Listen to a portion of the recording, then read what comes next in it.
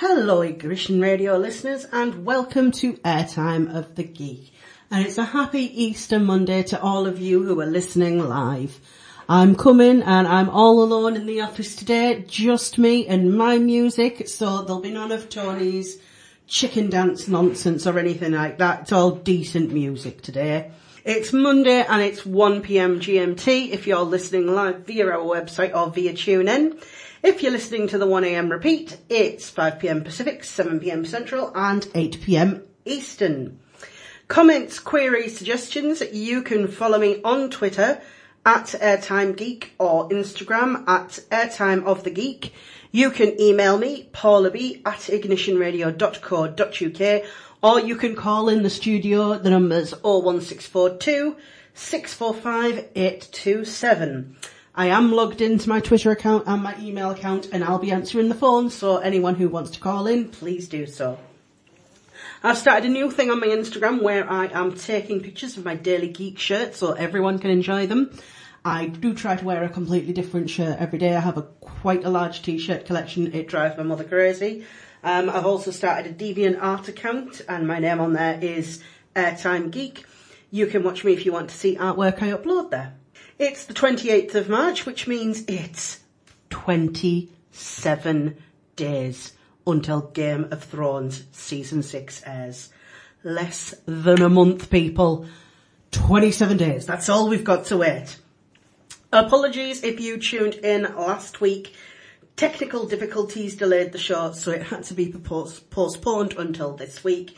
However, it is the same show that I intended to air last week. Let's do a double dose of the geek news. Great news. The Crow remake is off again. We can all celebrate that a movie that was already perfect isn't being remade unnecessarily. It's lost its director and its main star, so huzzah!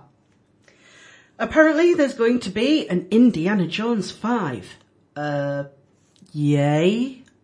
I've never been that fussed on the indie films. Sorry guys, it's something I've never really been that bothered about. They're a little bit generic. I mean, they're fun, but it's not Star Trek. Robert Downey Jr. has said that he's unsure if there will be an Iron Man 4. Robert, if you're listening, there needs to be an Iron Man 4. Do you hear me? Are you listening to me, Robert? Iron Man 4 needs to happen. Yes, Civil War draws ever closer, and I've already booked my tickets to go and see. We'll be there, usual seats, front row, me, the bestie.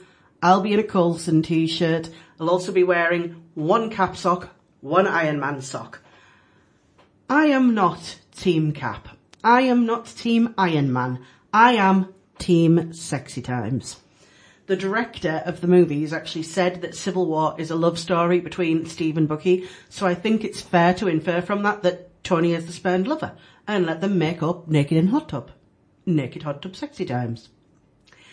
Netflix is still on for adapting a series of unfortunate events, and Patrick Warburton has been cast as Lemony Snicket, the narrator, which is why he won't be involved in the upcoming Tick series. However, Peter Serafinowicz, the voice of Darth Maul himself and hilarious comedian, has been announced to star as the Big Blue Hero, so I am super excited about that. I will literally watch anything with Peter Serafinowicz in it.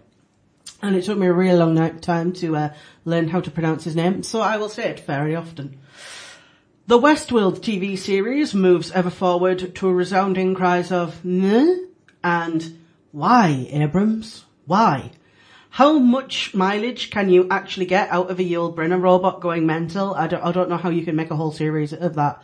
I mean, the film is pretty scary. That's part of the reason I have robot fear, but I don't know how you can drag out an entire TV series out of it. Batman v Superman has opened to terrible reviews. See my lack of surprise. Making everything grey and dull and convoluted does not make a good movie. Zack Snyder, the man who ruined the X-Men trilogy with that awful third instalment. Ugh.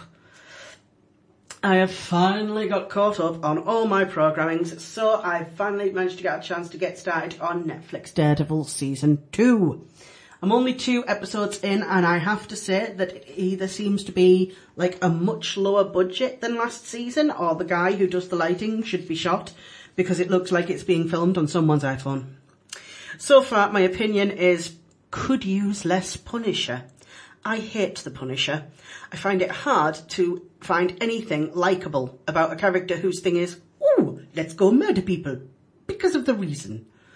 Plenty of other heroes have tragic backstories, but don't go around murdering everyone in sight. See Batman, Spider-Man, Superman. Look, basically everyone except Deadpool, and he actually gets paid to kill people.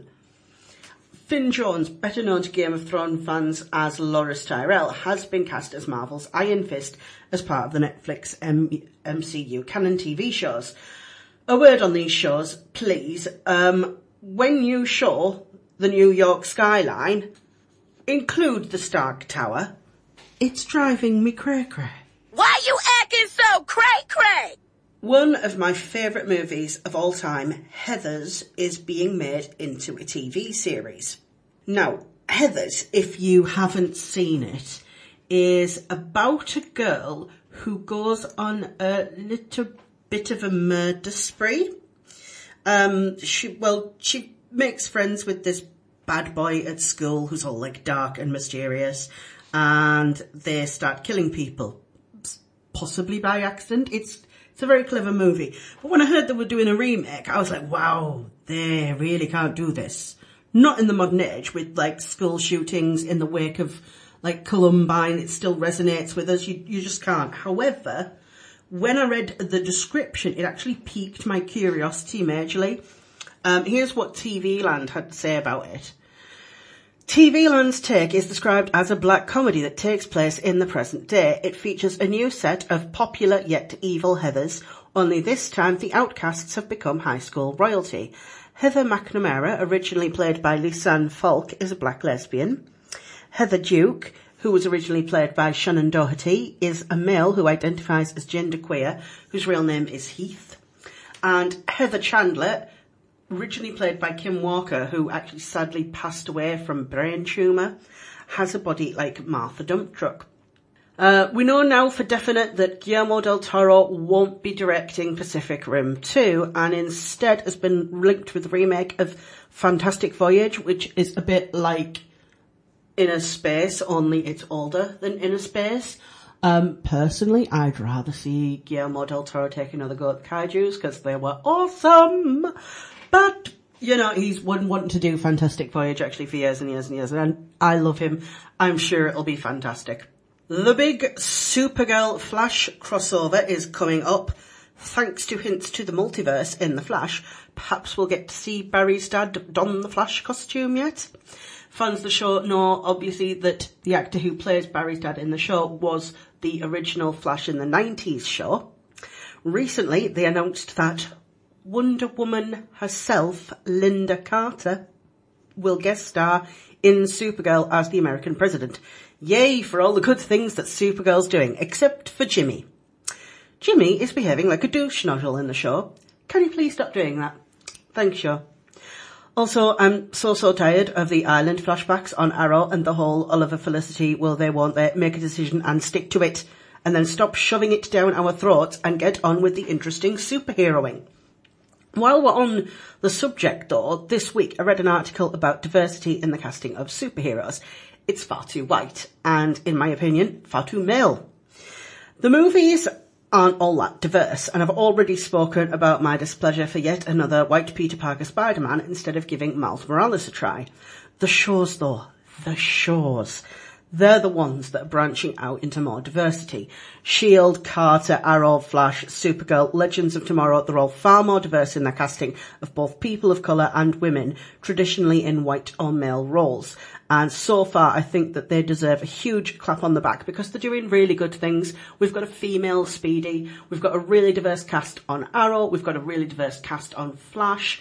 Just on S.H.I.E.L.D., all about the diversity. I couldn't praise them more for it. Some American Gods news. Joining that bloke out of Hollyoaks, who's been cast as Shadow, the fantabulous Ian McShane has been cast as Mr. Wednesday, and Emily Browning as Laura Moon. I honestly cannot wait for this adaptation to hit the small screen. American Gods is one of my favourite books of all time. Love it, love it, love it. 3 other actors have been cast too in smaller parts. I'm waiting though to hear who's been cast as Shadow's cellmate, which I won't say his name because spoilers, if you've read the book you know who I'm talking about, but that part has me super excited. Finally, huge squee. Cannot in fact contain my squee. Marvel is commissioning a new TV series to add to the MCU. What is it? Captain Britain. Yes, there's a Captain Britain. Captain Britain and MI13 is one of the best Marvel series ever written. Often stated that Captain Britain is the British equivalent of Captain America. People who've actually read the top comics will tell you that Brian Braddock gets his powers from mystical means, and Captain America's real British equivalent is Captain Midlands. Captain Midlands is a patriotic British war veteran and right-wing analogue of Captain America. He's 80 years old. He's a brummie. He's often portrayed as a grumpy git. His real name, Rambling Sid Ridley, is a combination of Kenneth Williams' round-the-horn character, Rambling Sid Rumpaw, and Arnold Ridley, played by Private Godfrey in the sitcom Dad's Army. Captain Midland's strength, speed, stamina, reflex, agility, dexterity, coordination, balance and endurance are at the highest limits of natural superhero potential. Despite the fact that he's an 80-year-old man, still has a body of a superhero. That's right. He is an 80-year-old brummie who's a superhero. He's like Cap if he had aged. It's absolutely fantastic. Anyone who's never read the Captain Britain comics, look them up online. If you can't get hard copies, go to Comixology, buy the digital versions, read them on your iPad, smartphone, whatever. The comic reader is really easy to use. You can just swipe through the panels. Very convenient. Brilliant characters, brilliant. I mean, you've not just got Captain Britain, you've got Spitfire, Moon Knight, Union Jack, Jack Flag. Fantastic, fantastic characters. Cannot wait to see a Captain Britain series. Hoping that somehow this might actually get tied into Marvel's Most Wanted, because anyone, again, who's read the comics knows that the character of Hunter from Agents of S.H.I.E.L.D., who's moving over to Marvel's Most Wanted with Bobby Morse, is actually the founder of Strike, which is the British equivalent of S.H.I.E.L.D. So maybe Marvel's Most Wanted is going to kickstart the whole Captain Britain revolution. We'll have to wait and see. So I'm going to play a song now, and then we're going to do shout-outs and this week's Top 10. That was Peter Gabriel, The Book of Love. Comments, queries, suggestions, follow me on Twitter at Airtime Geek or Instagram at Airtime of the Geek. Email me, paulab@ignitionradio.co.uk, or you can call in the studio 01642 645 827. I've got my Twitter page open, I've got the emails open, phone's right next to me. I will answer. So if you want to get involved with the show, please do so. So, it's time. Oh, wait, shout-outs. Got to do shout-outs. Big hugs to brave Sir Robin, of course, for being wonderful and lovely. And I'm very, very sorry that there was technical difficulties last week. And a big, big smooch to lovely, lovely Mark. Keep telling them about the show. And occasionally, maybe you could offer take me to Lickety Splits. I like ice cream too. Just saying. So, it's time for this week's Top 10. And this week, we are counting down my Top 10 sci-fi shows set in space. Why be so specific? Well, I'm a huge sci-fi fan, and most people who aren't really into it think that sci-fi is exclusively shows like Star Trek, but it really does cover a litany of different genres. Sci-fi shows set in the future, sci-fi shows set in a not too distant future. Sci-fi is like a sort of steampunk, so this week we're just looking at sci-fi shows set in space. So, we'll start, as usual, at number 10, because it's more fun for me. Number 10 is Space Precinct. Space Precinct was a British-American TV series that was broadcast from 94 to 95 on Sky 1 and then later on BBC 2 in the UK, and its first run syndication in the United States. Many US stations scheduled the show late night time slots, which resulted in low ratings and contributed to its cancellation. The series was created by Gerry Anderson of Thunderbirds and Captain Scarlet fame, and it was a mix of science fiction and police procedural that combined many elements with previous series like Space 1999, UFO, with like a dash of Law and Order and Dragnet. Anderson was the executive producer with Tom Gutteridge.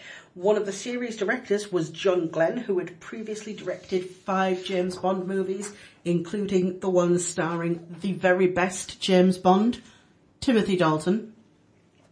The series is set in 2040 and starred an American actor, Ted Shackelford, as former NYPD detective Patrick Broden, now lieutenant with the Demeter City Police Force on the planet Altor in the Epsilon Eridani system.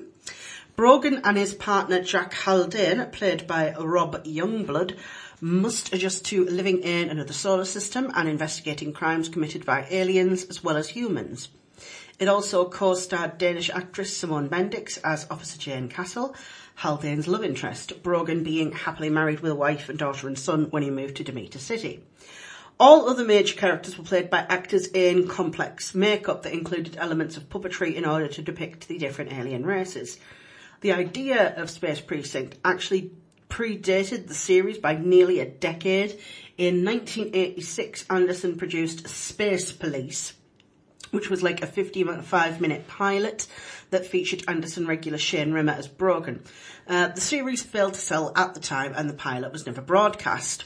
It's since circulated on video and online and features many differences. Brogan's a much older character than that played by Shackelford. He's a bachelor. His partner, who is the only other apparently human character in the pilot, is Sergeant Kathy Costello, who is revealed to be an android capable of shifting between human and a more robotic-like appearance. The aliens featured in the pilot are cat-like, and the only character other than Broden to transfer from the pilot is the robot Slow-Mo. The pilot, which is much more comedic in nature than the somewhat serious series that followed, combined live action, full-size prosthetics, puppetry, and super macromatic animation techniques. I was a pretty average watcher as a kid, having been born and bred on sci-fi shows. I had a few of the books and annuals that were made and was fairly disappointed when it wasn't renewed. I really enjoyed this programme. I think it was a great sort of family sci-fi show. Sometimes some of the sci-fi shows I think are far too adult or far too for children, and this was a really great mix for sort of both generations to sit down and watch. And I think by far it was probably one of the most ambitious British sci-fi shows ever to be produced. So what I'm going to play now is the Space Precinct opening titles. Number 9 is Hyperdrive. Hyperdrive was a British TV series and it was a sitcom and it was broadcast on BBC Two in 2006-2007. The working title of it was Full Power. It starred Nick Frost, Miranda Hart and Kevin Eldon, and in a 2008 interview Eldon commented that he considered the third series was unlikely to be commissioned.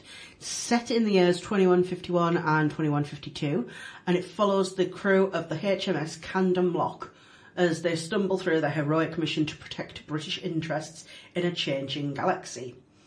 The Camden Lock is a Wendover-class ship headed by the eager yet hopelessly naive Captain Michael Henderson, and his crew is made up of the psychopathic Eduardo York, the shy and timid Chloe Teal, the neurotic Dave Vine, the disobedient Carl Jeffers, and robotic girl Sandstrom, who is in charge of flying the ship. They are charged with the mission of exploring new worlds, but because of how hilariously incompetent all the characters are, they usually end up making their problems bigger until they go away. The show frequently parodies its source material, lampshading and making fun of many tropes and conventions that are a part of speculative fiction. The design for the HMS Camden Lock was loosely based upon the BT Tower, and the ship's registration is XH558, which is the same serial number as the last flying Avro Vulcan bomber. The shuttle bay doors on the Camden are shown with the Union Jack embossed on them, which is part of the proudly British theme of the series. And the Camden Lock, of course, is the same name as a lock in the real Camden in London. It's one of those shows that's been really vastly underappreciated, and it was probably missed by many people on the basis that the Beeb didn't particularly advertise it, and as quickly as it came, it was cancelled. But it starred a lot of great actors, really funny people, and I highly recommend it. If you've got like some free time to sit and watch 12 episodes of a really funny sci-fi comedy show, watch Hyperdrive. That was Kill the Humans from Hyperdrive. So, number 8 on my countdown of the best sci-fi shows set in space is Blake 7. Blake 7 was a British sci-fi show produced by the Beeb for broadcast on BBC One. 4 13-episode series of Blake 7 were broadcast between 1978 and 1981, and it was created by Terry Nation, who also created the Daleks for Doctor Who. Blake 7 was popular from its first broadcast and was watched by approximately 10 million people in the UK and shown in 25 other countries. Though, you know, I might point out that at the time there was only 4 channels in the UK. Just saying.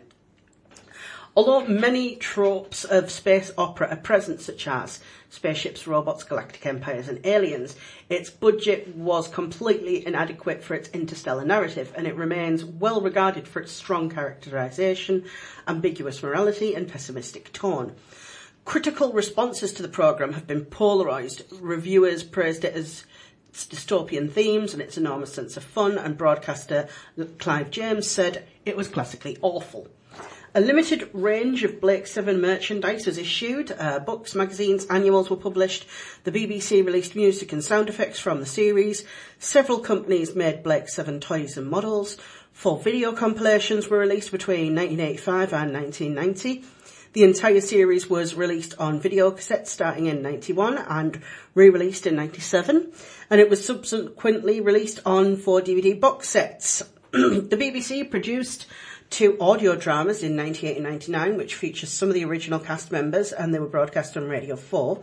And although proposals for a live-action and animated remake have not been realised, Blake 7 has been revived with 2 series of official audio dramas and a comedic short film, as well as a series of fan-made audio plays and a proposed series of official novels.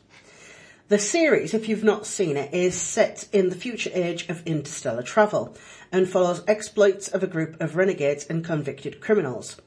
Gareth Thomas plays the eponymous character Roge Blake, a political dissident who is arrested and tried and convicted on false charges and then deported from Earth to a prison planet. He and 2 fellow prisoners, treated as expendable, are sent to board and investigate an abandoned alien spacecraft. They get the ship working, commandeer it, rescue 2 more prisoners, and are joined by an alien gorilla with telepathic powers. In their attempts to stay ahead of their enemies and others to rebel, they encounter a wide variety of cultures on different planets and are forced to confront human and alien threats. The group conducts a campaign against the totalitarian Tenant Renovation until an intergalactic war occurs. Blake disappears and Kerr Avon then leads the group. When their spaceship is destroyed and another group member dies, they commandeer an inferior craft and a base on a distant planet, far from where they continue their campaign. In the final episode, famously, Avon finds Blake, suspecting him of betraying the group, kills him, and then the group is shot by Federation guards who surround Avon in the final scene. Avon steps over Blake's body, raises his gun, and smiles. It's one of those famous everyone dies in the end moments, and that's where it comes from. Blake 7 legacy to future TV and film space opera was the use of moral ambiguity, dysfunctional main characters to create tension, and the long-term story arcs to aid cohesiveness. These devices can be seen in Babylon 5, Lex, Andromeda, Star Trek Deep Space Nine, Farscape, Firefly, and the reimagined Battlestar Galactica. These programmes contrast with the simple good versus evil dualism of Star Wars or the feel-good tone of unconnected episode structure of both early Star Trek and the series' main contemporary Doctor Who. In July 2012, Deadline reported that a remake for US television networks was being developed by an independent studio, Georgeville Television. On the 22nd of August, Sci-Fi Network announced that Joe Pulaski would develop the series with Martin Campbell and would direct the new remake. In 2013, the BBC reported a new series of Blake 7 would appear on Sci-Fi. Other media reported that a full series of 13 episodes had been placed. However, you know, it's 2016 now. It still hasn't arrived. It's probably not going to happen. But please enjoy the Blake 7 theme tune. So that, of course, was the theme tune for Blake 7. Continuing on with our countdown of the top 10 sci-fi shows set in space is a little show known as Mystery Science Theater 3000.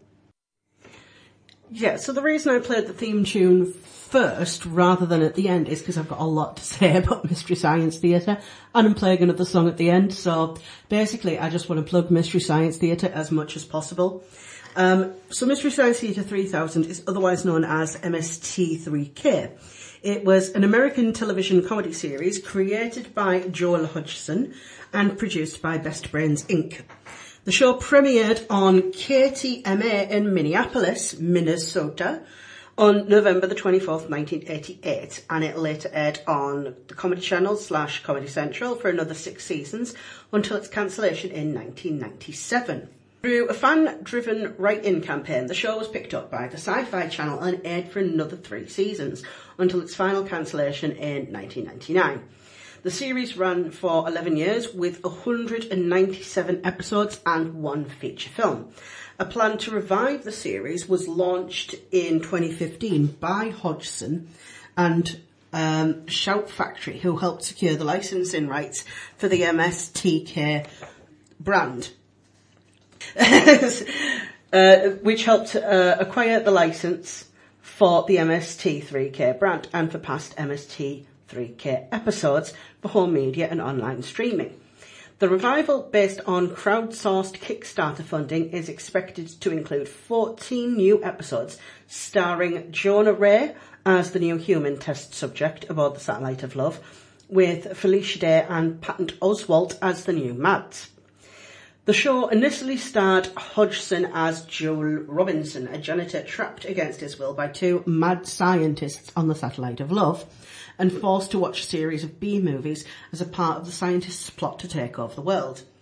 To keep his sanity, Joel crafts a number of robot companions, which include Tom Servo, Crotty Robot, and Gypsy, to keep him company and help him humorously comment on each movie as it plays, a process known as riffing. Each 2-hour episode would feature a single movie in its entirety, with Joel, Tom, and Crow watching in silhouette from a row of theatre seats at the bottom of the screen, and also included initial sketches. The show's cast changed over its duration. Most notably, Joel was replaced by Mike Nelson in the show's 5th season. Other cast members, most of whom were also writers for the show, included Trace Bulow, Josh Weinstein, Jim Mallon, Kevin Murphy, Frank Conniff, Mary Jo Pearl, Bill Corbett, Paul Chaplin, and Bridget Jones Nelson. Following the show's cancellation, cast members went on to form their own projects, including Riff Tracks, which sees Mike, Kevin and Bill reunite to riff on contemporary movies via MP3s that can be synced with the film. You can even buy the pre-synced version of Cool as Ice, the Vanilla Ice movie, on iTunes. There's a sort of thing with the fans, do you like Mike? Do you like Joel? I like Mike better.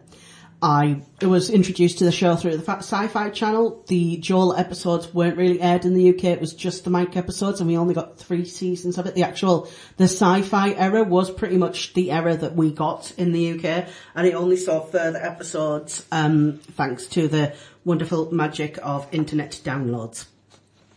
MST3K is set in the not too distant future.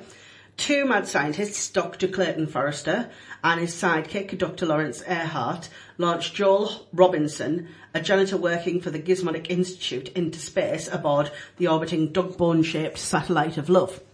Forrester and Earhart, collectively referred as the Mads on the show, operate the Satellite of Love from their secret Deep 13 underground base and force Joel to watch a series of B-movies in order to pinpoint the perfect B-movie to use as a weapon in Dr. Forrester's scheme of world domination. Cambot is the silent recorder of the experiments. Magic Voice, a disembodied female voice offering various announcements during the segment of the show. Rocket Number 9, a camera external bot to film the satellite, includes some of the other robots on the show. Joel has no control over when the movies start because he used the parts that would allow him to do so to build the robots. He must enter the theatre when the movie is sent up because the Mads have numerous ways to punish Joel for non-compliance, including shutting off the oxygen supply to the rest of the ship and electric shocks. As the movie plays, Joel, Tom Servo and Crow wisecrack and mock the movie, a practice known as riffing to prevent themselves from going mad. Over the course of the show's run, there were several cast changes with the narrative often adjusted to match. When Weinstein left the show after the first season, Kevin Murphy replaced him as the voice of Tom Servo, while TV's Frank replaced Weinstein's Dr. Earhart as Dr. Forrester's lackey. Hodgson departed the series halfway through the 5th season, and head writer Michael J. Nelson, playing a character called Mike Nelson, replaced him on the show as the human host until the end of the series. When Conniff left following the 6th season, Dr. Forrester was paired with his mother, Pearl Forrester, Mary Jo Pearl, for the 7th season. And then when he left MST3K in the 7th season and the show returned on the Sci-Fi channel, Bill Corbett took over as Crow, while Pearl Forrester was promoted to lead Mad, aided by alien observer Corbett and the anthropomorphic ape Professor Bobo, which was played by Kevin Murphy. Like, for me, that's my dream team because those were the episodes that I first started watching, but there are other great episodes. And what I'm going to do is I'm going to play a little sound bite from some of my favourite episodes in hopes that you might look them up on the internet and get into MST or riff tracking. It's so funny. It's so funny. So, episode recommendations. Manus, The Hands of Fate. Often described as the worst movie ever made. Don't actually think it deserves that title, but maybe it does. Judge for yourself and watch it. Manus, The Hands of Fate is a Z movie which was made because of a bet. The cast and crew had no previous experience. The camera that they used could only record for 30 seconds at a time and couldn't record sound, making the entire film have to be dubbed over by no more than half a dozen people. And one actor, who was supposed to be playing a satyr, had the metal rigging on his trousers back to front, making him look like a man with just lumpy knees. So here's a little sound clip from Manos. I am Torgo. I take care of the place while the master is away. Another great episode is The Sinister Urge. It's an Ed Wood movie, and it's one where the actor just, you might have heard the story about Ed Wood, but the actor just waves his gun around to see if Ed Wood noticed that he was doing that on the set during the film. He did not notice. Oh, I love this game. The Sinister Urge is a silly urge. The Sinister Urge is a stupid urge. Another favourite episode of mine is one called The Incredible Melting Man. During a spaceflight to Saturn, three astronauts are exposed to a blast of radiation which kills 2 of them and seriously injures the third, Steve West, whose skin starts melting, so he goes on a murder rampage. It's fantastic. All right, focus group. How many people here have heard of Mystery Science Theater 3000? By show of hands, so all have heard of Mystery Science Theater 3000. And if you could have one film, what would that film be to Gary? Yes. Incredible Melting Man. Good. And where would you like to see this Okay, film? people, here's the long and the short of it. It's The Incredible Melting Man next time on Mystery Science Theater here at Comedy Central. And finally, for my episode recommendations, Puma Man. Puma Man is my favourite episode of all time of MST. The storyline is, thousands of years ago, an alien spaceship visited Earth and became a god to the Aztecs. The aliens fathered the Puma Man, a man god with supernatural powers who would guard the people of Earth and transmit his powers to his descendants. The original Puma Man was entrusted with a gold mask with the ability to control people's minds. It's, even just thinking about it, it's cracking me up. Puma Man, he flies like a moron. Dun, dun, dun. He has the power to rear project major cities. So the song I'm going to actually play to represent MST 3K is a song that they sang during an episode of MST. Kevin Murphy has a reputation for creating little songs like the Puma Man song, and this is one of the ones that they sang. It's absolutely fantastic. I love it. Have it on my iPod. Yes, I'm that sad. So that was the song When I Held Your Brain in My Arms, and regular live listeners to the show will know that I play that song fairly often. So number 6 on my countdown for the best sci-fi shows set in space is number 6, Star Trek, the original series. Star Trek was an American science fiction TV series created by Gene Roddenberry that follows the adventures of the starship the USS Enterprise, registration NCC 1701, and its crew. It later acquired the retronym of Star Trek the original series, or simply TOS or TOS, to distinguish it from the show within media and the other franchises that it spun off. The series was produced from September 1966 to December 1967 by Desilu Productions, I think that's how you pronounce that, and by Paramount Television from January 1968 to June 1969. Star Trek aired on NBC from 66 to 69 and aired from September on Canada's CTV network. Star Trek's Nielsen ratings while on NBC were low, and the network cancelled it after 3 seasons and 79 episodes. On March 11th, 1964, Gene Roddenberry, a long-time fan of science fiction, drafted a short treatment for a science fiction TV show he called Star Trek. This was to be set on board a large interstellar spaceship in the 23rd century, whose crew was dedicated to exploring a relatively small part of our galaxy, the Milky Way. Roddenberry had extensive experience in writing for series about the Old West that had been popular television fare in the 60s and 50s. Armed with this background, the first draft deliberately characterised the show as the wagon train to the stars. The series frequently included characters, usually security personnel wearing red uniforms, who are killed or injured soon after their introduction. So prevalent was this plot device that it inspired the term red shirt to denote a stalked character whose purpose is to die violently to show the dangerous circumstances facing the main characters. Even as a kid, I was able to go, oh, that man, he's wearing a red shirt, he's gonna die. Captain's log, stardate 8169.7. The Enterprise has just discovered a strange new planet in the Gamma Fallopian star system. Mr. Sulu, ahead warp 9. All right, men, this is a dangerous mission, and it's likely one of us will be killed. The landing party will consist of myself, Mr. Spock, Dr. McCoy, and Ensign Ricky. Ah, crap. In its writing, Star Trek is notable as one of the earliest science fiction TV series to use the services of leading contemporary science fiction writers such as Robert Bloch, Norman Spinrad, Harlan Ellison, and Theodore Sturgeon, as well as established TV writers. Series script editor Dorothy C. Fontana, originally Roddenberry's secretary, played a key role in the success of Star Trek. She edited most of the scripts and wrote several successful episodes. Her credits read as D.C. Fontana at the suggestion of Roddenberry, who felt a female science fiction writer might not be taken seriously in a majority male field. Roddenberry often utilised the setting of a space vessel set many years in the future to comment on social issues of the 1960s United States, including sexism, racism, nationalism, and global war. Sci-fi god Isaac Asimov and Star Trek creator Gene Roddenberry developed a unique relationship during Star Trek's initial run in the late 1960s. Asimov wrote a critical essay on Star Trek's scientific accuracy for TV Guide. Roddenberry retorted respectfully with a personal letter explaining the limitations of accuracy when writing a weekly series.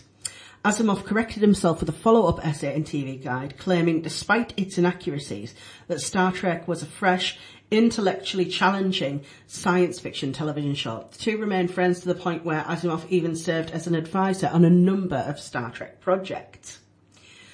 It's interesting to note that, some of the stuff that they covered on the show, such as sexism, was very rife at the time. The original pilot of the first episode of Star Trek had Michael Barrett, Roddenberry's wife, was actually the number one officer, and she had a much smaller role in the retooled pilot. But when they made the animated series, the actors absolutely fought to voice their own parts. The network just wanted some stand-in actors to voice the characters of like Chekhov, Sulu, Uhura, and William Shatner, Leonard Nimoy put their feet down. They said, we all do it or none of us do it. That was, of course, in the days before William Shatner became the big head. From the back of Star Trek came Star Trek the Animated Series, or TAS, which is canon. Ignore anyone who says it's not canon. It is canon. It was voiced by all the actors. It was written by all the writers, and they considered it canon. And 6 full feature films with the original Enterprise crew.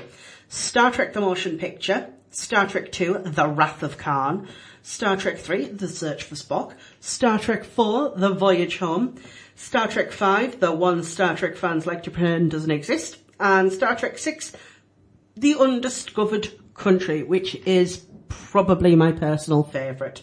This is not Klingon blood. New series followed with The Next Generation, Deep Space Nine, Enterprise, and the new series that I am so excited about will debut in January 2017, as well as 4 Next Generation set movies. But let's not talk about Abrams. That's not Star Trek. That was, of course, Leonard Nimoy's brilliant song, Bilbo Baggins. Comments, queries, suggestions. You can follow me on Twitter at Airtime Geek or Instagram at Airtime of the Geek. You can email me, Paula B, at ignitionradio.co.uk, or you can call into the studio. The number's 01642 645 827. We're continuing on with my list of the top 10 sci-fi shows set in space. And at number 5 is Red Dwarf. Red Dwarf is a British sci-fi comedy series which began in 1988 and has ran on and off ever since. It is almost unique in it that is one of the extremely rare sci-fi shows set in space that is set in the future and does not feature aliens. Everything encountered by the crew has origins from Earth. The main setting of the series is the eponymous mining ship Red Dwarf, which is 6 miles long and is operated by the Jupiter Mining Corporation. In the first episode, set sometime in the late 22nd century, an onboard radiation leak of cadmium-2 kills everyone except for the lowest-ranking technician Dave Lister, played by Craig Charles, who is suspended in animation at the time. His pregnant cat Frankenstein, who is safely sealed in the cargo hold. Following the accident, the ship's computer Holly keeps Lister in stasis until the background radiation dies down, a process that takes 3 million years. Lister therefore emerges as the last human being in the universe, but not alone on board his ship. His former bunkmate and immediate superior, Arnold Judas Rimmer, played by Chris Barry, is resurrected by Holly as a hologram to keep Lister sane. At the same time, a creature known only as Cat, played by Danny John-Jules, is the last member on board of Felis sapiens, a race of humanoid felines that evolved in the ship's hold from Lister's cat, Frankenstein, and her kittens during the 3 million years that Lister was in stasis. Later, the crew added a mechanoid, Crichton, first played by David Ross, then Robert Llewellyn took over the part, and Holly's ship's computer had a sex change operation and went from being played by Norman Lovett to Hattie Hayridge. The cast were primarily not actors. Craig Charles was a punk poet, Danny John-Jules a dancer, Chris Barry was largely an impressionist who worked on Spitting Image, and Norman Lovett was a stand-up comedian. Rimmer was very almost played by Alfred Molina, who was famous for playing Doc Ock in Spider-Man 2, and Alan Rickman also auditioned for a part. Can you imagine a world of Red Dwarf with Alan Rickman in it?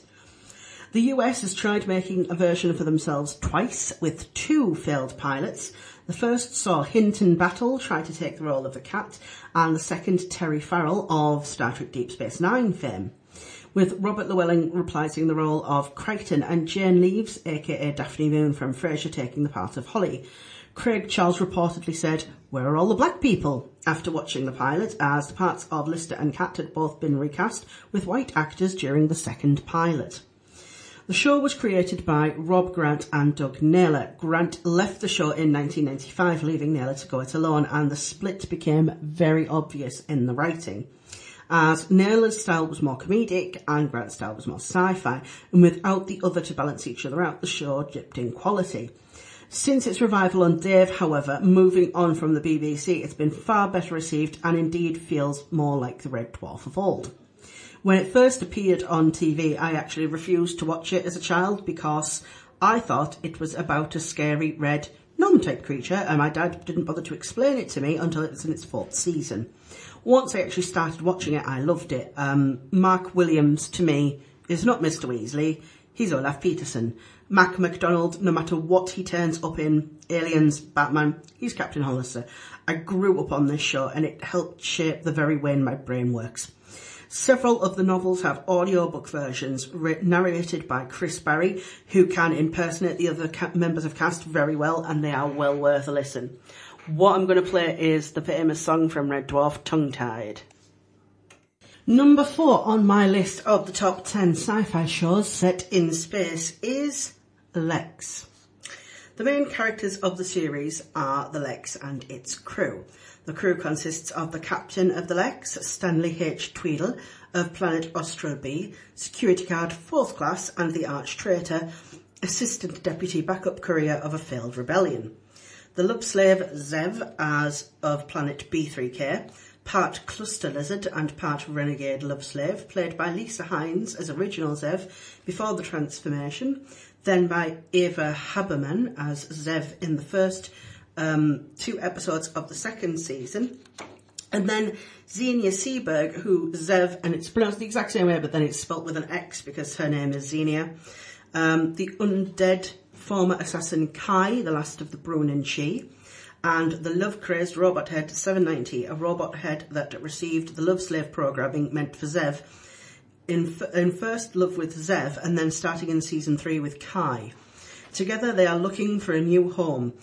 The background conflict of the series is a war between mankind and the insect civilization, in which each side seeks to annihilate the other. It was foretold to Kai that one day he will destroy the last remnant of the insect civilization. Then there is Laika, a plant who can also release an apparent human woman form to feed on humans. She sleeps for long periods of time aboard the Lex and is an occasional Lex crew member when she wakes up to release her human form. She appeared in 10 episodes. The plot unfolds over a time span of 6,000 years. Kai's death, or undeath, occurs 2,008 years before the beginning of events of the series. For the first 2 seasons, each episode is focused on space travel and usually one different planet. Each of the last 2 seasons has a single location for all episodes. At the beginning of season 3, the crew spends about 4,000 years in cryostasis, and then in season 4, the Lex reaches our Earth in the present. In season 1, Stan, Zev and Kai accidentally steal the Lex, the most powerful destructive weapon in the 2 universes. After successfully fleeing from the cluster, the main planet of the League of 20,000 Planets, they are looking for a new home. Kai needs proto-blood to live outside of his cryo chamber. Looking for proto-blood, the Lex returns to the cluster to learn that a huge insect survived. This insect has controlled the Divine Order and his Divine Shadow in order to eat all human inhabitants of the 20,000 planets. The insect then begins a metamorphosis into the Giga Shadow. The Giga Shadow produces proto-blood. With the help of Zev, Kai manages to fill up his store of proto-blood. Kai places the cluster lizard Squish in the brain of the insect and thus is able to destroy it. The main conflict of the 2nd season is the fight against Mantrid. The actor, Dieter Laser, is now more known for playing the Mad Doctor in Human Centipede. Mantrid is a former biovizier of his Divine Shadow. The crew inadvertently help him transfer his mind into a machine in the first episode of that season, while accidentally fusing it with the remnants of his shadow. Mantrid's goal is to transform all matter in the light universe into Mantrid drones. In the meantime, the crew keeps getting into difficult situations and is usually rescued by Kai. At the end of the season, they destroy Mantrid. Unfortunately, the light universe is also destroyed, so the crew flees to the Dark Zone. The 3rd season sees Lex running out of food and must fly slowly to conserve energy. 790 computes that it might take thousands of years to reach an inhabited planet, so the crew enters cryostasis to survive the voyage. After 4,000 years in cryostasis, they reach the twin planets of fire and water, and the entire third season takes part on these two planets. The crew meet people they knew from the light universe, and these survivors cannot remember their past in the parallel universe, though their personalities are still the same. Fire is ruled by the charismatic prince. Water doesn't seem to have a ruler. The inhabitants of both planets live in isolated towns. On water, they live on islands in a huge ocean, and on fire, there are big towers separated by desert. Prince wants to win the crew over to his side, especially Zev. He tests their sense of morality through various temptations, and the crew are frequently separated and force them to act individually. After jumping from the Lex to the surface of water, Kai has trouble functioning normally without the other crew members. On water, deep beneath its surface, Kai encounters his soul essence, which awaits rebirth. Stanley dies, and a trial is held over the destination of his soul. All his bad decisions are weighted against his good deeds, and he is sentenced to eternal punishment on fire. At the end of the season, both planets, fire and water, are destroyed, and Sandstall is set free, and is able to return to his body, though he cannot remember what happened to him on fire. The souls of all the inhabitants on water and fire are also released, and then travel to a planet that looks very much like Earth. In its final season, when Lex travels to Earth looking for food, it's located in the very centre of the Dark Universe, and the crew assumes it must be a very dangerous place. The crew again meet people they knew from the Light Universe and from Fire and Water. Only Prince and Priest are able to remember their lives on Fire, though presumably Priest can only do this because Prince allows him to. Kai's soul is stuck because he is undead, and he decides to die to release his soul. To do this, he must regain his mortality. He plays chess with Prince to win his mortality, but remains undead. The Earth is threatened by a being who resembles Laika. The crew find out that the fake Laika destroyed all human life on her way through the Dark Zone. Kai decides to destroy the asteroid that is the source of the entity. Prince keeps his promise and restores Kai's morality, and then 15 minutes later, Kai dies. It's really, really sad, and that's why I don't rewatch the 4th season episode. So at the end, Stan and Zev fly off together on Lex's offspring, a little Lex, because the main Lex dies from very, very old age. Over the course of its run, Lex featured a variety of guest stars such as Tim Curry, Barry Bostwick. The episodes were weird in a sort of very delightfully confusing way. There were 2 episodes which I hadn't watched the second one of them because they were called The Web and The Snare, and they were basically exactly the same except for little things, and it drove me crazy. I actually thought I was watching the same episode twice. And it wasn't until a friend of mine pointed out that actually that there is differences that I went, oh, I better go watch that episode then. Some parts of the internet know the actor Steve McCarthy for his famous appearance on Star Trek Deep Space Nine and his quote, "It's a fake." Greetings! It's a fake. But I will always associate him with his appearance on Lex. And my favourite, every time I see him, we end up quoting this. Greetings from the children of the planet Potato Hole. This is a potato. It is a symbol of the fertile soil of our beautiful planet. I am E.J.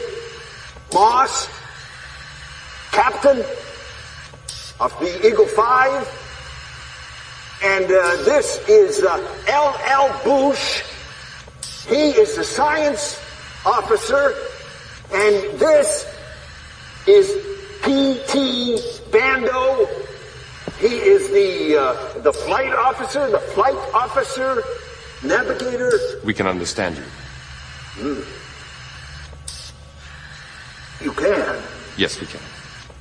Lex's Legacy left a great series. It was funny, it was dark, it was weird, it was twisted. They did a variety of different things, and one of which was a musical episode. So the song I'm going to play to represent Lex is from the musical episode. It's one of my favourites. It's the song of the Time Prophet. So, number 3. We're getting into the big ones now. Number 3 is Star Trek: The Next Generation. I remember when I was a small child and it was announced that a new Star Trek show was due to air, and I was furious that someone had dared to make a new Star Trek TV show, even though I was only about 5 at the time. Of course, once it actually went to air, I saw it and loved it. Often referred to as Next Gen or TNG, the series follows the adventures of a spacefaring crew aboard the Starship Enterprise, the USS Enterprise, of course, NCC 1701-D. The 5th Federation vessel to bear the name and registry and the 7th starship of that name. The series is set about 70 years after the final mission of the original Enterprise crew, under the command of James T. Kirk. The Federation has undergone massive internal changes in its quest to explore and seek out new life, adding new degrees of complexity and controversy to its methods, especially those focused on the Prime Directive. The Klingon Empire and the United Federation of Planets have ceased wartime hostilities and have become galactic allies, with more sinister forces such as the Romulans and the Borg taking precedence on the series. The Enterprise is commanded by Captain Jean-Luc Picard, the most Yorkshire Frenchman I've ever heard in my life. Honestly, there's a drinking game where you count the number of times that Captain Picard says the word grand. It's more than what you'd think. It's staffed by the First Officer, Commander William Riker, Second Officer and Operations Manager Data, Security Chief Tasha Yar, Ship's Counsellor Deanna Troy, and Chief Medical Officer Dr. Beverly Crusher. Con Officer Geordie LaForge and Junior Officer Lieutenant Worf. The absolutely shocking death of Lieutenant Yar in the first series prompted an internal shuffle of personnel, making Worf Chief of Security and Geordie is promoted to Chief Engineer at the beginning of Season 2, which is brilliant that they actually gave him a proper job to do, because before that he was just kind of wandering about the bridge a lot. Another Star Trek drinking game, play Spot the Leader Alexander, because she turns up a lot. The series begins with the crew of the Enterprise D put on trial by a nefarious, omnipotent being known as Q. The godlike entity threatens the extinction of mankind for being a race of savages, forcing them to solve a mystery at nearby Farpoint Station to prove their worthiness to be spared. After successfully solving the mystery and avoiding disaster, the crew officially departs on its mission to explore strange new worlds. Subsequent stories focus on the discovery of new life, sociology, political relationships with alien cultures, as well as exploring the human condition. Several new species are introduced as recurring antagonists, including the Ferengi, the Cardassians, and the Borg. Through their adventures, Picard and his crew are often forced to face and live with all the consequences of their difficult choices. The series ended in its 7th season with a 2-part All Good Things, which brought the events of the series full circle to the original confrontation with Q. An interstellar anomaly that threatens all life in the universe forces Picard to leap from his present, past and future to combat the threat. Picard was successfully able to show Q that humanity could think outside the confines of its perception and theorise new possibilities while still being prepared to sacrifice themselves for the greater good. The series ended with the crew of the Enterprise portrayed as feeling more like a family and paved the way for 4 consecutive motion pictures that continued the theme and the mission of the series. The Next Generation included several guest characters who appeared in later iterations of Star Trek and also introduced characters who appeared in later spin-offs and films. James Doohan, DeForest Kelley, Mark Leonard and Leonard Nimoy all appeared as the original Star Trek characters, Montgomery Scott, Leonard McCoy, Sarek and Spock respectively.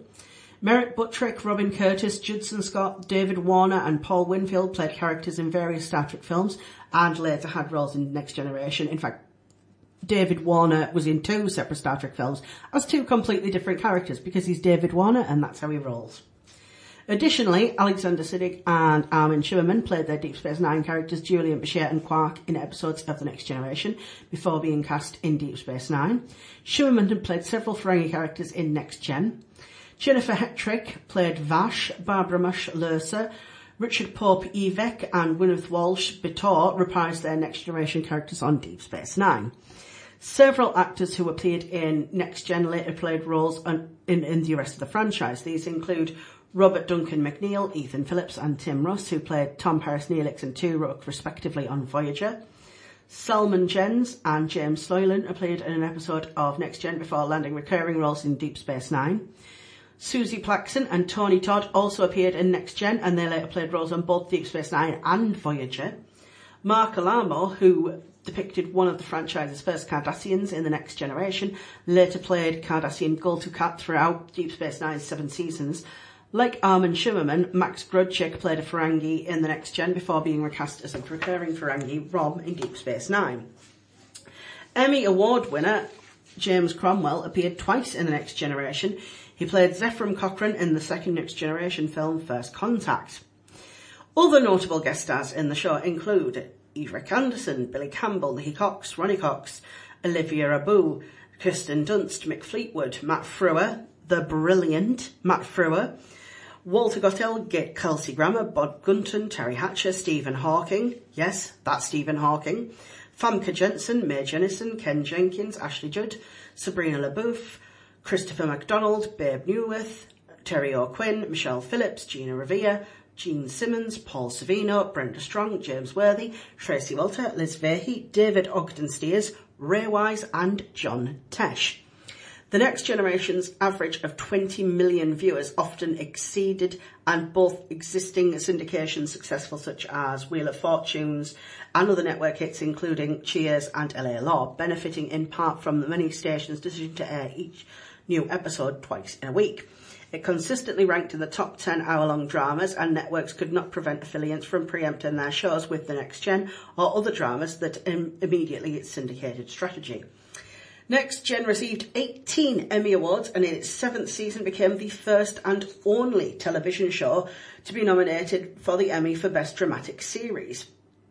It was nominated for 3 Hugo Awards and won 2. The first season episode, The Big Goodbye, also won the Peabody Award for Excellence in Television Programming. 4 feature films of the characters of the series: Star Trek Generations in 94, Star Trek First Contact in 96, Insurrection in 98 and Star Trek Nemesis in 2002. The original version of the Starfleet uniform was very uncomfortable for the actors, and Patrick Stewart told this story on an episode of The Kamars at number 42. It had to lead to a change of design from a one-piece to a two-piece outfit in season 3. Although the uniforms were easiest to wear, the jackets had a tendency to ride up, and when the actors were sitting down, Patrick Stewart got into the habit of straightening his jacket with a sharp downward tug as soon as he stood up, an action that later became known through the cast and crew as the Picard manoeuvre. So what I'm going to play to represent Next Gen is Brent Spiner singing Blue Skies. Number 2 on my countdown of the top 10 sci-fi shows set in space is Babylon 5. 110 episodes, 6 TV movies make up the oeuvre of Babylon 5, J. Michael Straczynski's epic sci-fi show. What tragic trivia fact links Babylon 5 with Star Trek the original series? Despite a 30-year difference in airing, they both have 4 main cast members now deceased. Leonard Nimoy, James Doohan, DeForest Kelley and Michael Barrett Roddenberry are sadly no longer with us, but the most younger cast has the same amount of losses, with Richard Briggs, who played Dr. Stephen Franklin, Andreas Katsoulis, who played Jakar, Michael O'Hare, who played the ship's first captain, Jeffrey Sinclair, and Jeff Conaway, who played security chief Zach Allen, have all tragically passed away as well. Set between the years of 2257 and 2262, it depicts a future where Earth has sovereign states and a unifying Earth government. Colonies within the solar system and beyond make up the Earth Alliance, and contact has been made with other spacefaring species. The ensemble cast portray alien ambassadorial staff and humans assigned to the 5-mile-long Babylon 5 space station, a centre for trade and diplomacy. Described as one of the most complex programmes on television, the various story arcs drew upon the prophecies, religious zealotry and racial tensions, social pressures, political rivalries which existed within each of their cultures to create a contextual framework for the motivations and consequences of the protagonists' actions. At the beginning of the series, 5 dominant civilizations are represented. The dominant species are the humans, the Minbari, the Narn, the Centauri, and the Vorlons. The Shadows and their various allies are malevolent species who appear later in the series. Several dozen less powerful species from the League of Non-Aligned Worlds also appear, including the Drazi, the Bakari, the Vri, the Markab, and the Pakmara. The station's first 3 predecessors, the original Babylon Station, the Babylon 2 and the Babylon 3, were sabotaged or accidentally destroyed before their completion. The 4th station, the Babylon 4, vanished without a trace 24 hours before it officially became operational. The television series takes its name from the Babylon 5 space station, located in the Epsilon Eridani star system at the 5th Langarian point between the fictional planet Epsilon 3 and its moon. Babylon 5 is an O'Neill cylinder 5 miles long and half a mile to a mile in diameter. Living area accommodates various alien species, providing different atmospheres and gravities. Human visitors to the alien sectors are shown using breathing equipment and other measures to tolerate the conditions. The 5 seasons of each series correspond to one fictional sequential year in the period between 2258 and 2262. Each season shares its name with an episode that is central to the season's plot. As the series starts, the Babylon station is welcoming ambassadors from various races to the galaxy. Earth has just barely survived an accidental war with the much more powerful Minbari, who, despite their technological superiority, mysteriously surrender at the brink of destruction of the human race during the Battle of the Line. During 2258, Commander Jeffrey Sinclair is in charge of the station. Much of the story revolves around his gradual discovery that it was his capture by the Minbari at the Battle of the Line which ended the war against Earth. Upon capturing Sinclair, the Minbari came to believe that Valen, a great Minbari leader and hero of the last Minbari Shadow War, had been reincarnated as the commander. Concluding that others of their species had been and were continuing to be reborn as humans, and in obedience with the edict that Minbari do not kill one another lest they harm the soul, they stopped the war just as Earth's final defences were on the verge of collapse. Meanwhile, tensions between the Centauri Republic, which is an empire in decline, and the Narn regime, a former dominion which rebelled and gained freedom, are increasing. Ambassador Dakar of the Narn wishes for his people to strike back at the Centauri for what they did, and Ambassador Londo Malaria of the Centauri wishes for his people to become again the great empire they once were. As part of these struggles, Malari makes a deal with a mysterious ally to strike back at the Narn, further heightening tensions. It is gradually revealed that Ambassador Delenn is a member of a mysterious, powerful Grey Council, the ruling body of the Minbari, and towards the end of 2258, she begins the transformation into a Minbari-human hybrid, ostensibly to build a bridge between the humans and the Minbari. The year ends with the death of the Earth Alliance president, Luis Santiago, and the death is officially ruled as an accident, but some members of the military, including the staff of the Babylon 5, believe it to be an assassination. Substance abuse and its impact on human personalities also plays a significant role in the Babylon 5 storyline.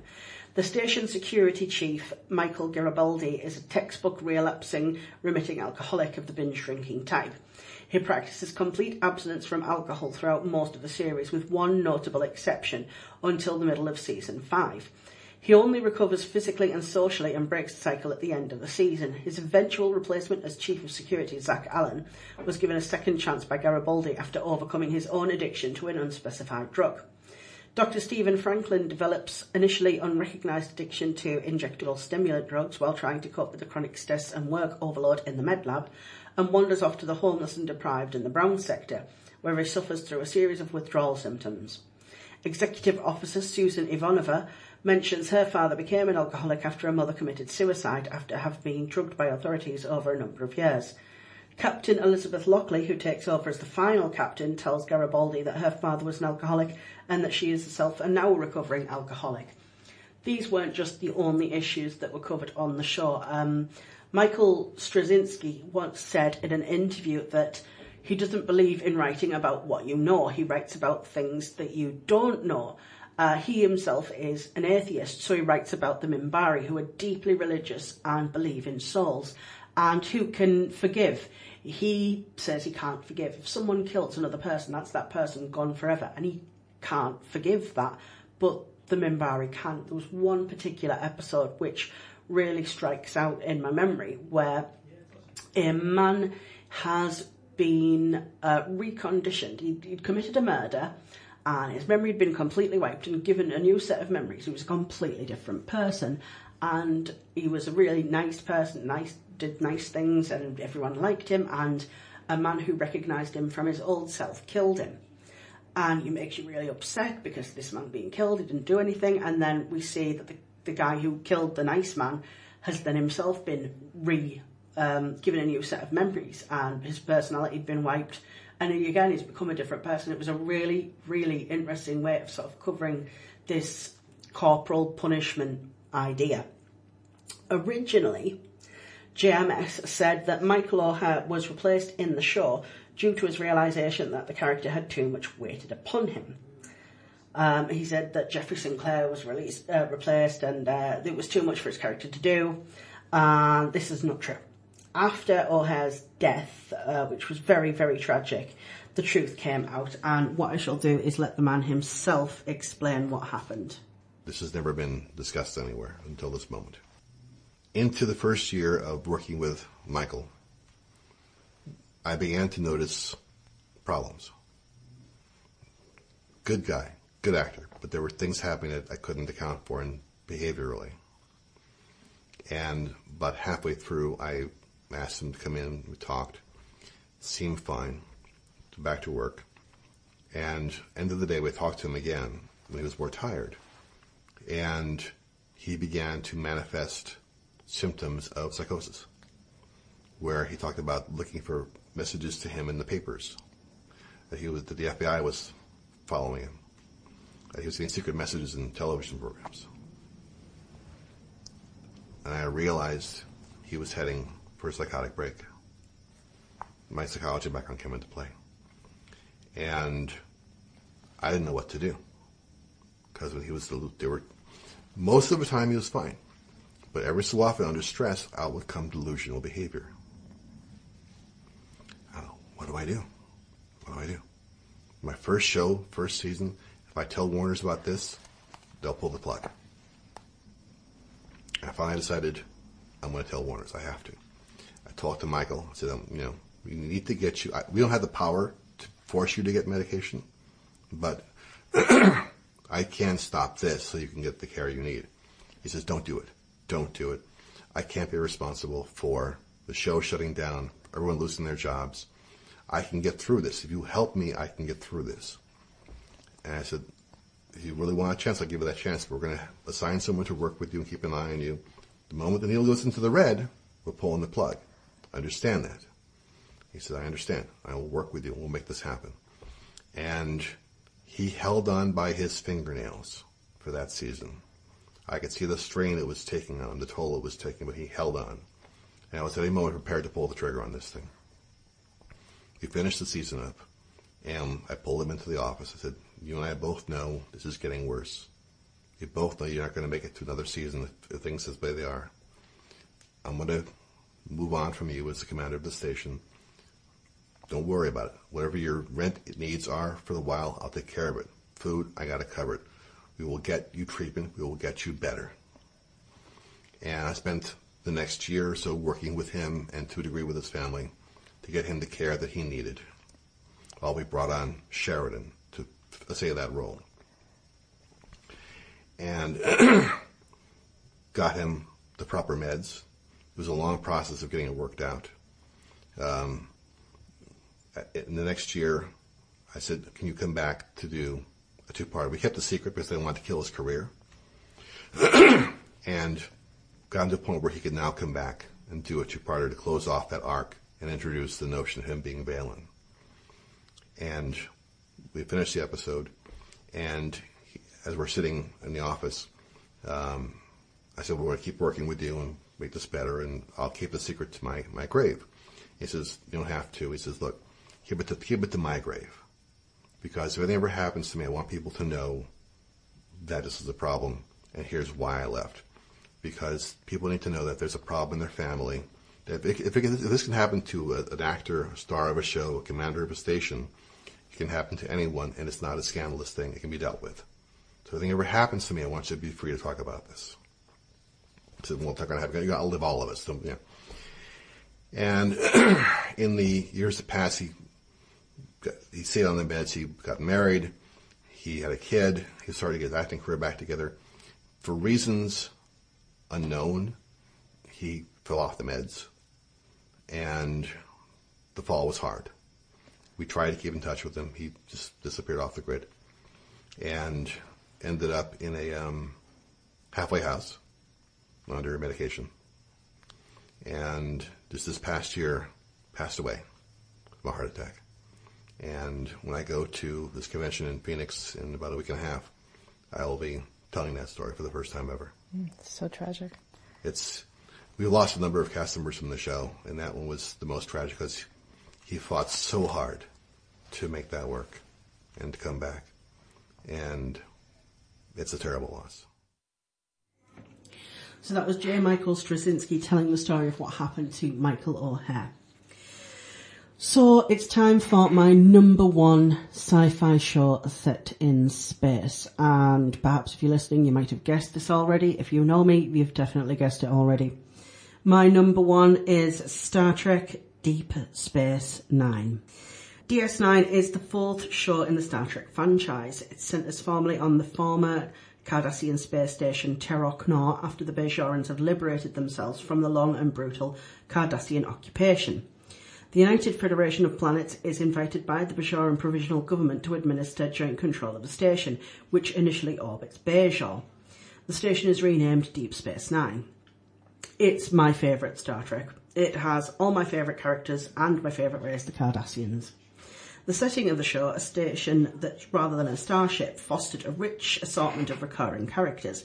It was not unheard of for secondary characters to play much of a huge role in an episode as the regular cast, if not more. For example, The Wire focused almost entirely on Elim Garak, while Treachery, Faith and the Great River focused on Wayun, and a secondary plot centred on Nog in It's Only a Paper Moon relied on Nog and holographic crooner Vic Fontaine to carry the story.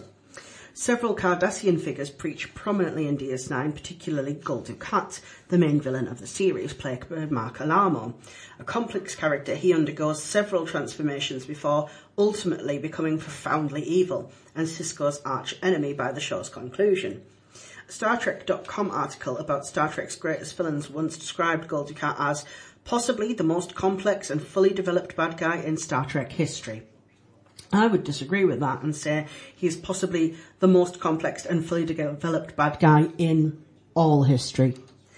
Elim Garak, portrayed by Andrea Robinson, is the only Cardassian who remains on the station in exile when the Federation and Bajorans take over. Wildly suspected of being on the station as a spy of the Obsidian Order, the feared Cardassian secret police, he maintains that he is merely a simple tailor. Garak's skills and contacts on Cardassia prove invaluable on several occasions, and he becomes a pivotal figure in the war with the Dominion. Jeffrey Combs of Reanimator fame has stated that he auditioned for the role of William Riker on Star Trek The Next Generation, but when Jonathan Frakes, who won the part, later directed the DS9 episode Meridian, he recommended Combs for a part.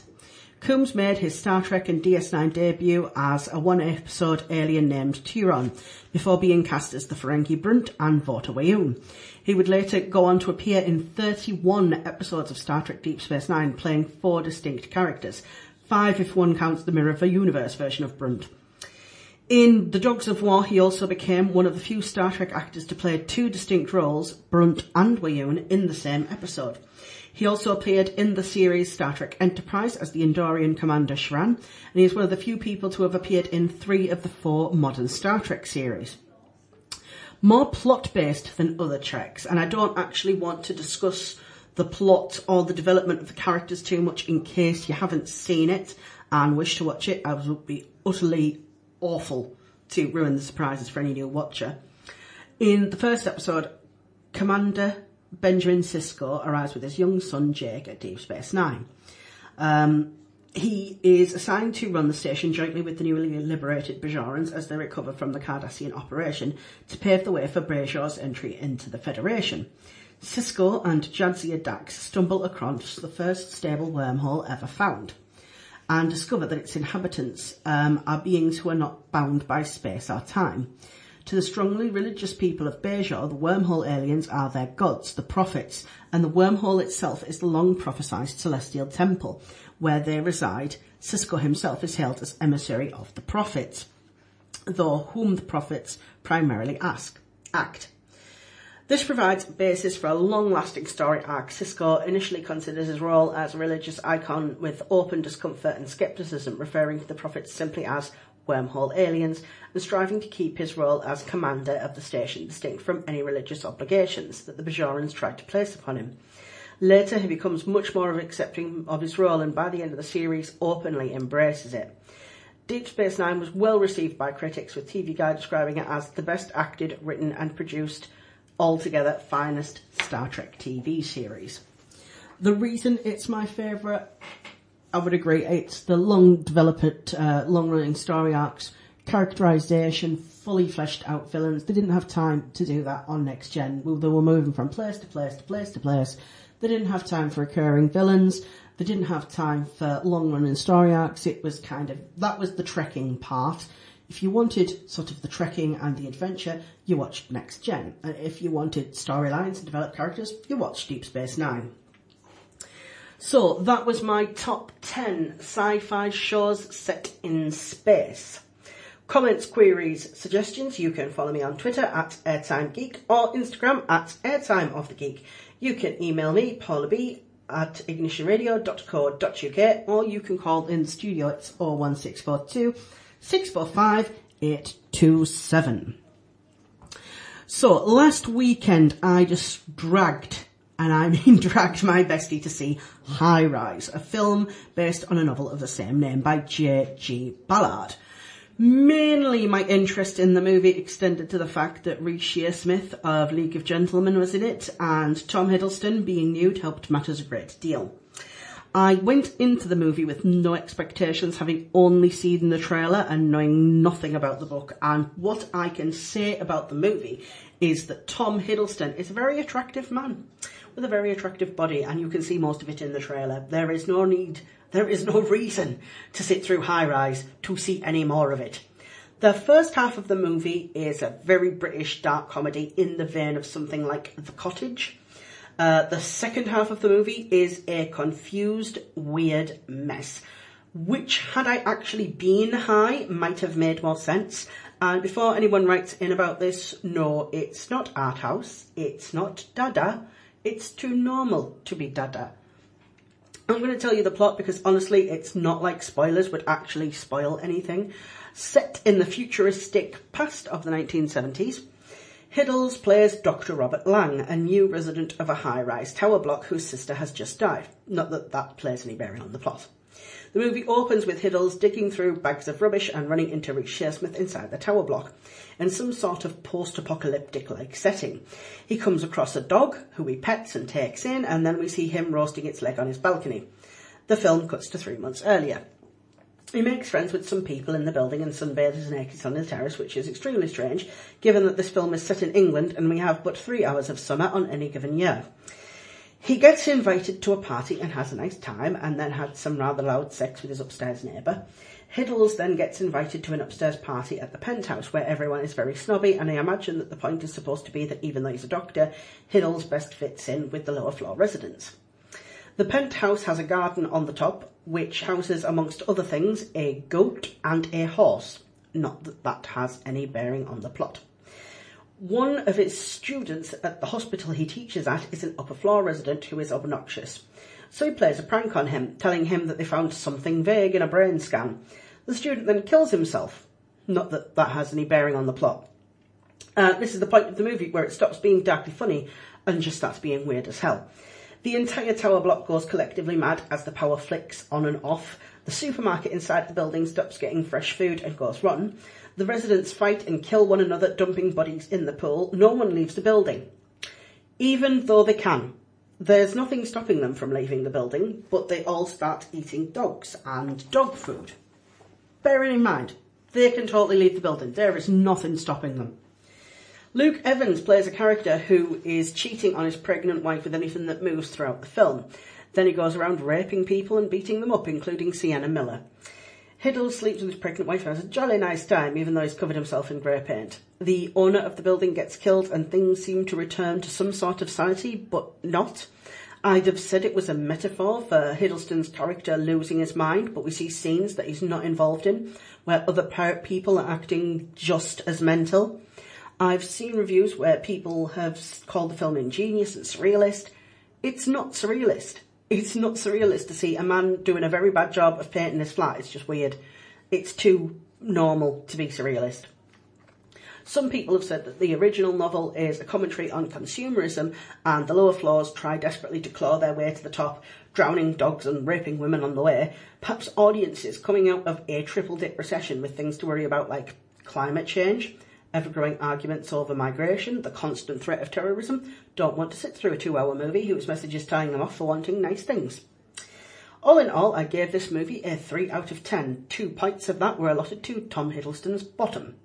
Tom Hiddleston is a delightful actor, and I perhaps would have loved to have seen a movie when he and Reece Shearsmith tried to get along in an abandoned tower block, going mad in a post-apocalyptic world, but honestly, they could have left at any time, and nothing was stopping them except themselves, which makes this movie a stinking pile of BS. It just raises too many questions. That's it for this week's Airtime of the Geek. Tune in next week for more Top 10s, news and reviews. Comments, queries, suggestions, you can follow me at Airtime Geek on Twitter or Instagram, Airtime of the Geek. You can email me, Paula B, at ignitionradio.co.uk. You can call in the studio 01642 645 827. You can also follow me on DeviantArt. My name on there is Airtime Geek. That's it for me for this week, and Simon will be taking over this afternoon.